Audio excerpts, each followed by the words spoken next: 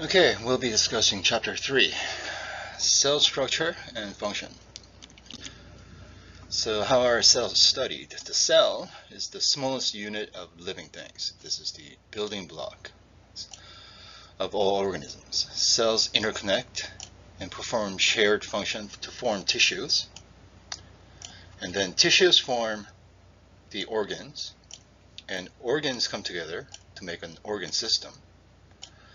We have many organ systems, and such many systems functioning together makes an organism. There are two broad categories of cells, prokaryotic and eukaryotic. Animal cells, plant cells, and fungal cells, and protist cells are classified as eukaryotes. And bacteria and archaea are classified as prokaryotes. Briefly about some information on microscopy. Human red blood cells are about 8 micrometers in size, or 8 times 10 to the negative 6th meter in diameter. About 250 blood cells can fit on a tip of a pen. And a microscope is an instrument that magnifies objects. An image from a microscope is called a micrograph.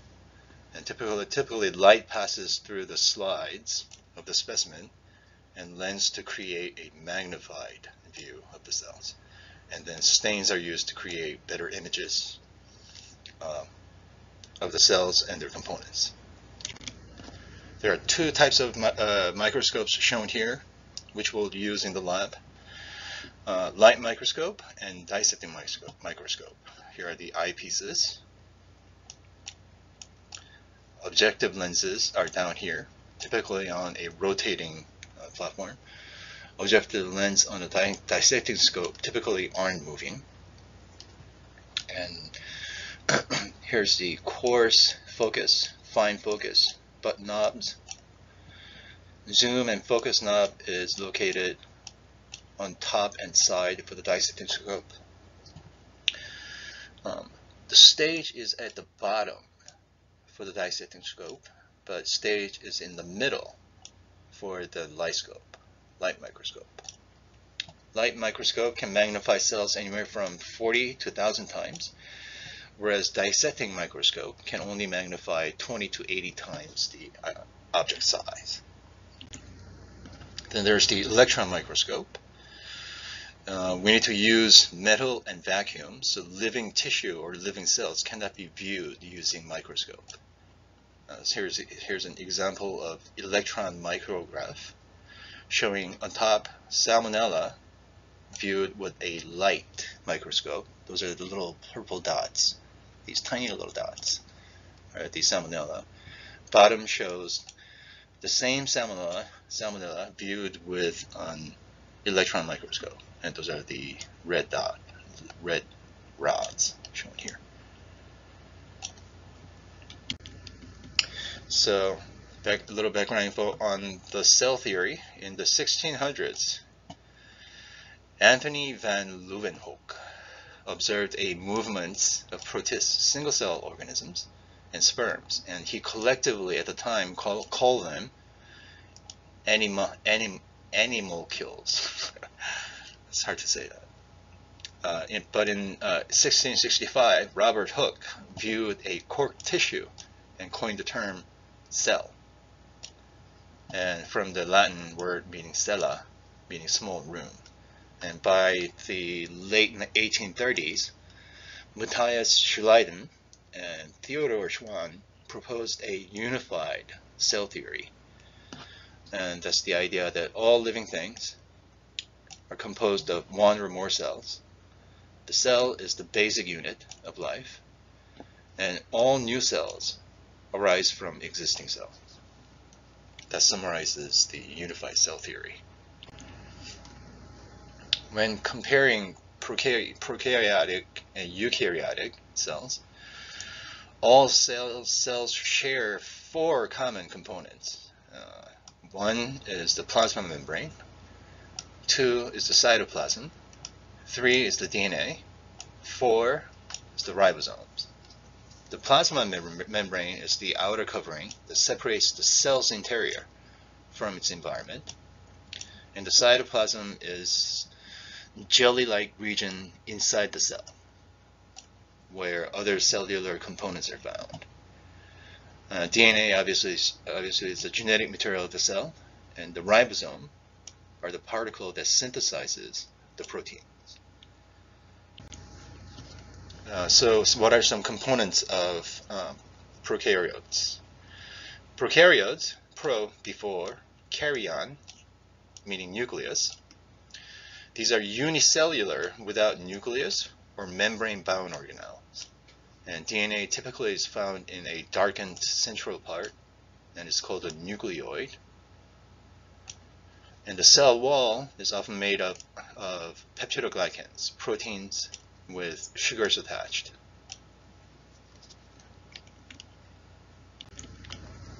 Cell wall, seen here in this light green, gives it the protection, shape, and it prevents dehydration. And the capsule, which is the outside of the cell wall, enables cells to attach to surfaces because it has these pili and other properties. And some use flagella, flagella for locomotion, moving around. And most of these pili are used to exchange genetic material during conjugation. And eukaryotic cell. Prokaryotes are typically 0.1 to 5 micrometer in diameter. That's about 100 to 5,000 nanometers, or 10 to the negative 9th. So prokaryotes face easier transport of materials within the cell, but eukaryotes ranges from 10 to 100 micrometers. So it makes it more difficult to transport material across the surface using diffusion only.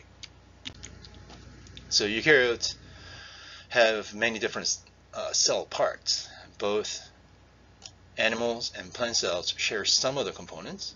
Those are things like plasma membrane, cytoplasm, cytoskeleton, endomembrane system, ribosome, mitochondria. Yes, plant cells have mitochondria. Peroxisomes, extracellular matrix, intercellular junctions. So, as you can see, Golgi apparatus and endoplasmic reticulum, both smooth and rough, are what makes up the endomembrane system. I think those are more complicated nomenclature. So that's in plant cell. In animal cells, they're over here, plasmic reticulum. And Golgi apparatus is shown here. We'll go over more of this in detail. So, starting with the plasma membrane. Plasma membrane is made up of phospholipid bilayer. It's called a bilayer because there are two layers of it. Here's one on top, here's one on the bottom. And these separate the internal contents of the cell from the outside environment. So plasma membrane also regulates, because it's a barrier, regulates the passages of many substances. And intestinal cells in particular have plasma membranes that are folded into a thin projection we call microvilli. And this increases the surface area in the intestine for increasing the absorption. Now, celiac disease is an immune response to gluten and is caused by damages done to these microvilli, and that affects how the nutrients are absorbed. Cytoplasm and cytoskeleton. Cytoplasm is this entire thing here inside the cell. suspends all the cellular organelles. Rather. So the contents between the cell membrane, which is found in brown here, and the nucleus, which is found in this region here. And all of that is in the cytoplasm.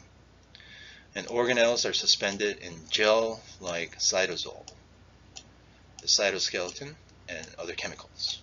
All these organelles are suspended in that gel-like substance. It's anywhere from 70% to 80% water, and much of the metabolism happens in here, in the cytoplasm. And the cytoskeleton typically are mesh proteins. They maintain shape, allow transport, and movements.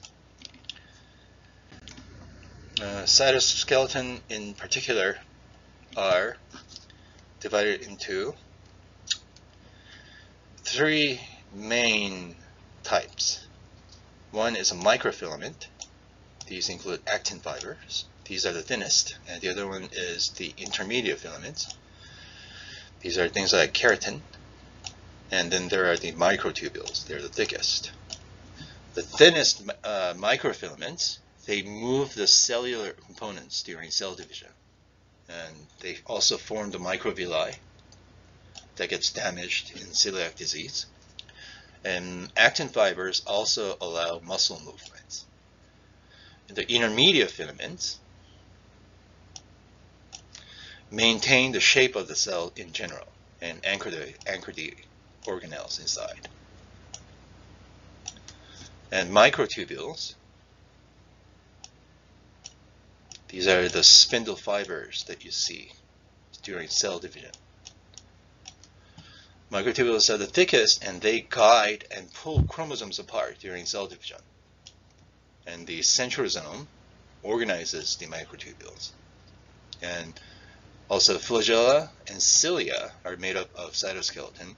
Flagella are long, and they're used for movements in organisms like Euglena.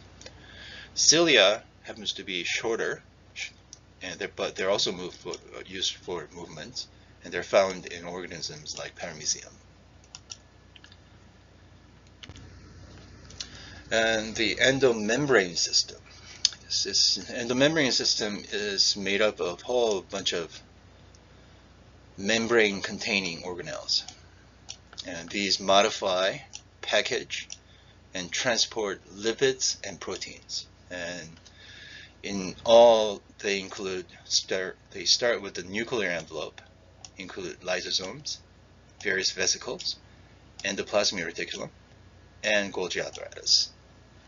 Here's a nucleus, found membrane, nuclear envelope, and the rough ER surrounding the nuclear envelope.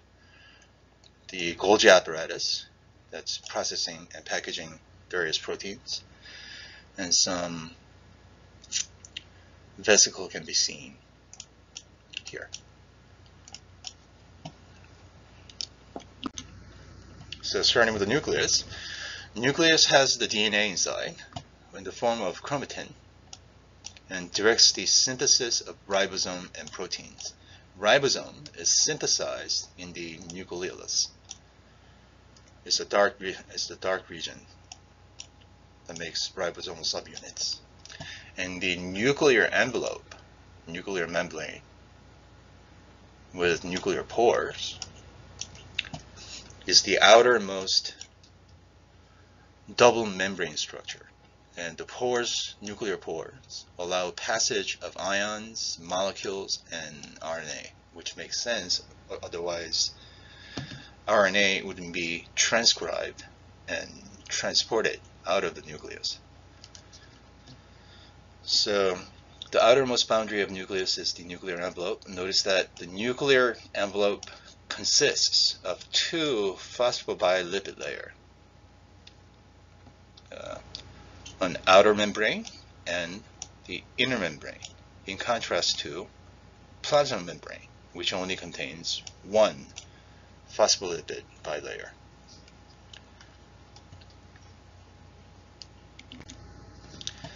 So what does endoplasmic reticulum and ribosomes do? endoplasmic